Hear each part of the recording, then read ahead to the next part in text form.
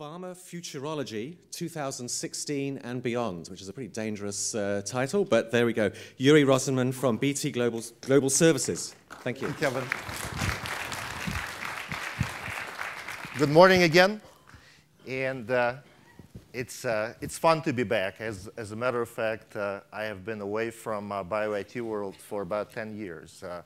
The last time I was here was in 2002, actually in this room, I believe. So it's good to be back. The interesting thing is I was hoping that there would be more changes, that we would be talking about different things in 10 years. And, I wouldn't say unfortunately, but the numbers have changed. We went from, gigabytes to terabytes, from terabytes to petabytes, but at the same time, some discussions remain somewhat the same. So I'm going to try to elevate discussion this morning just a little bit and to talk to you about the future. Picture this. It's 2016, and the world is joined up. It's even smaller than it is today. Technology has already changed the face of the world as we know it today. By 2016, though, we will be living in a society that is truly convergent, a multimedia wonderland, where everyone can communicate with everyone in whichever way they please, much more easily than they do today. Voice, video, and data can travel seamlessly around the globe in real time. People will be able to exchange ideas and messages seamlessly. I want to outline what I think this will mean for pharmaceutical industry. Briefly speaking, there are three main areas which I think will be important for pharmaceutical industry over the next 10 years. Development of healthcare network, disruptive technology, and increasing globalization. I will talk briefly about all three of them today. Firstly, we should consider what the healthcare universe will look like in the next 10 years, and what role pharmaceutical industry will play in this space. Healthcare will become a commodity in the same way as food and energy are today. Health needs will be met on a daily basis according to the requirements and demands of our patients. In other words, emerging technologies will lead to a more joined-up society. Healthcare will follow suit.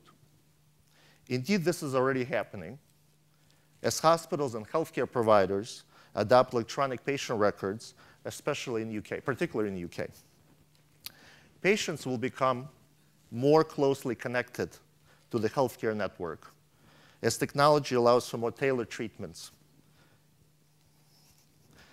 An efficient, well-informed network of organizations and individuals will monitor and maintain our well-being, and patients will be involved in helping themselves. Hospitals and clinics and physicians will be connected electronically, and there will be universal access to medical records and resources, including genotypic and phenotypic information.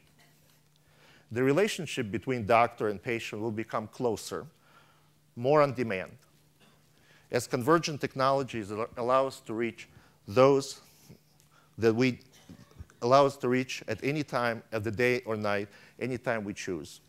At the same time, that relationship will become more distant, much more virtual in nature. Technology will facilitate telehealth, allowing patients to avoid traveling to hospitals and clinics in many situations that it is conceivable today. So what impact will this have on pharmaceutical industry? Pharmaceutical industry must make dramatic changes in the way they do in their business model in the next 10 years to ensure that they can effectively participate in this healthcare ecosystem. The industry must participate in all facets of this changing world to guarantee future success. Pharma companies must start modifying their strategies now to employ enhanced information technologies to strengthen the future connections to physicians, regulators, governments, vendors, and more importantly, patients. Pharmas already communicate effectively with lawyers, lobbyists, doctors, but crucially, not that well with patients. This must change. The industry is often isolated, operating in a vacuum, well removed from the end user, the consumer. In a world where patients will be more self-determining and will want direct dialogue with companies making their drugs. Of course, governmental regulatory agencies, there are many regulatory concerns around pharmaceutical companies having direct contact with patients, so pharmas cannot do it alone. So pharma must talk to the end user as much as they talk to doctors, healthcare providers, regulators, and governments. As the healthcare network connects more closely with patients, expectations for what the network can do will be raised. Patients will become more educated. Consumers will use technology to find out about the latest treatments and developments in medical fields. But it's not just consumers who are raising stakes. Increasingly, governments are doing the same. And pharmaceutical companies must become more transparent in terms of how they do drug development and set pricing. And they're pushing the right drugs to be developed and distributed to the right people. On top of it, often to those who can't really pay for them. Also, payment to the drug companies will no longer be determined solely by the number of units delivered. It will be based on the success of the products. In UK, the National Institute for Clinical Excellence, NICE, has already approved a scheme where it sees the drug Velcade provided by the NHS on the agreement that the cost will be refunded by maker Janssen Sealeg if the drug fails to provide the right level of treatment. So the expectations placed on the industry are rising and will continue to do over the next 10 years. Pharmaceutical industry has to step up and meet the challenge. The industry must be fully integrated into the network. The role of technology. Technology will be at the heart of the changes in the next 10 years. As computers increase in capability and power and applications become more and more distributed, cloud-enabled, pharmaceutical companies will increasingly use them to design and ultimately test drugs virtually. Even clinical trials will eventually be done in silico. Predictive clinical protocol design will eliminate phase 2 and phase 3 failures.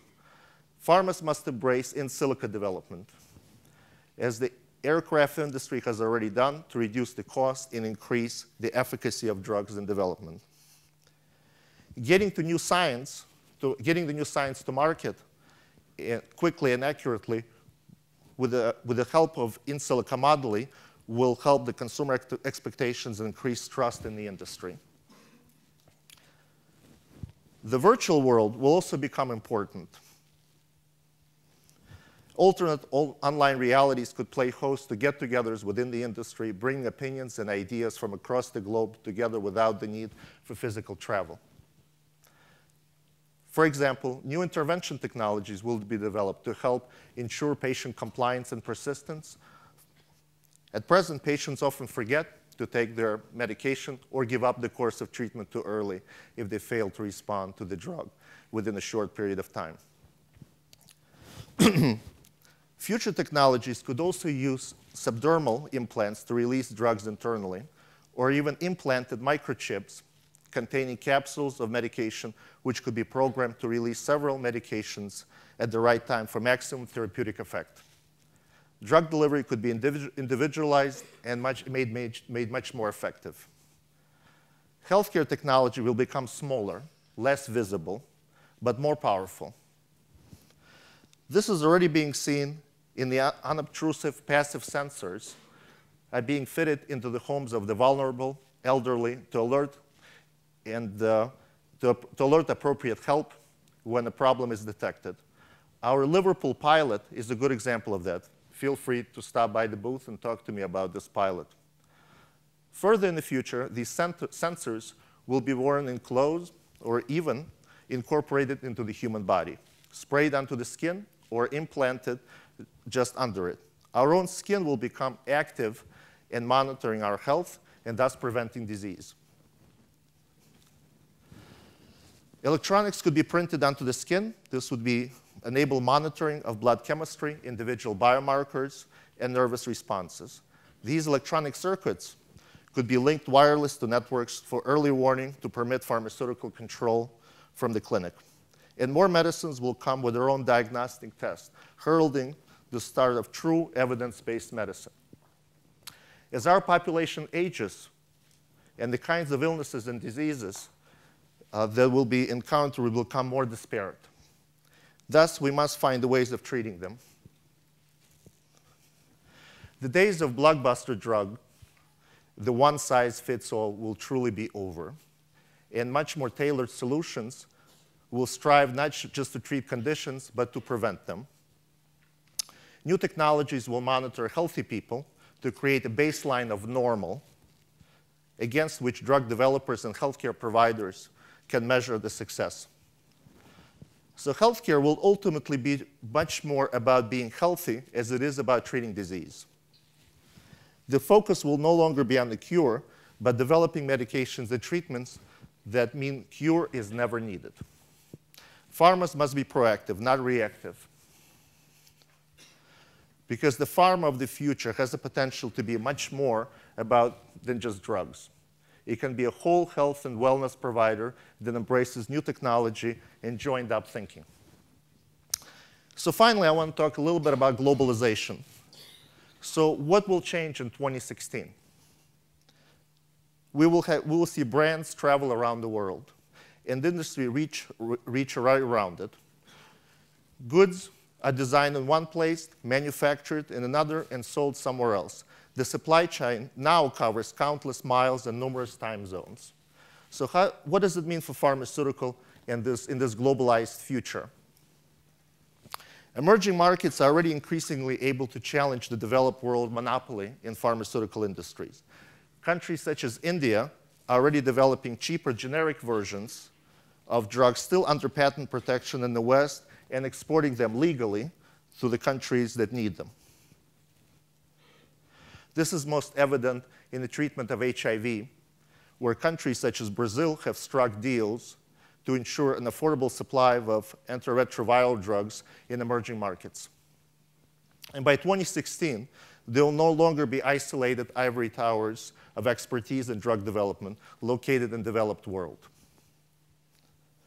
Already countries such as India and China are adding pharma to their rapidly growing manufacturing industries, and it's perfectly conceivable that they will develop specializations in distinct area of pharmaceutical industry. This can improve the efficacy of drug development.